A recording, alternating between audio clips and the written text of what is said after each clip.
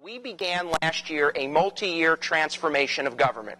Now, what are we talking about when we say transformation? Well, obviously the term transformation talks about a metamorphosis, an evolution, starting at one point and changing to another. Well, we're in the midst of that transformation, and in fact, we begin this year, the 2014 budget, in the second year of a multi-year transformation. The process of transforming is what's important to us. The fact that we will continue to monitor, we will continue to pay attention to those things that are within our control to wring out efficiencies, enhance the way we deliver services, and guess what? Shake up the status quo.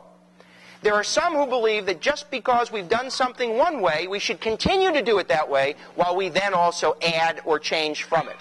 Our position is that we owe it to the taxpayer and we owe it to the resident and the family and the small business owner of Dutchess County to change the way government functions.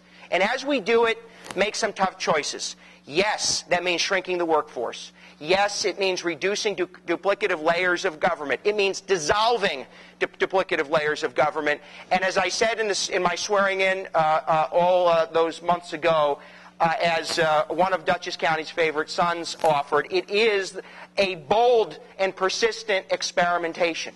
It's a heuristic approach, trial and error, until we finally get it right. And guess what? Because of the way you have decided to govern and allow us to govern, we do it in a very transparent way. You get to read the front page of the newspaper that an idea that we had didn't come to fruition. Now, there are some, especially at this time of year, who would like to say to you, well, that's a failure. Look, they failed, they tripped, as if to suggest they are perfect. What I suggest to you is this is the way government is supposed to function in a democracy. And this is the example that other layers of government should take from us. We will continue to try and try and try again until we get it right, because we owe it to the taxpayer. But we are in the midst of a bold and persistent transformation, and we begin this year in the second year of that effort.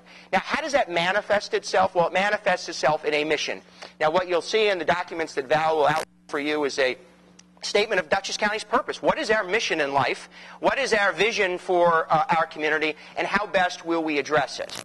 Now, the mission of Dutchess County Government is to provide quality, responsive services to residents, businesses, families, visitors in a fiscally responsible way. But at the core, preserve our heritage, protect that which we can, promote economic growth, economic development, so that there are job opportunities, that there are growth opportunities, there are assessed value opportunities for residents, and at the same time enhance overall the quality of life. Now, what does that mean? That means everybody. You know, we can have ideology and suggest that there are certain people outside of the care of government, whether they're too rich or too poor. That is wrong. It is our responsibility to ensure that every citizen of this county has an expectation that their government is paying attention to them. So from the least of us right on up, this government has a responsibility to react and respond, and we will not, and you will see in this budget, and we will confront it with voters, we will confront it with employees, and we will confront it with our representatives in Albany and Washington. We will not dismantle county government because they've left us no other option. We will continue to provide a core level of service so that we can improve the economy and enhance the quality of life. Now that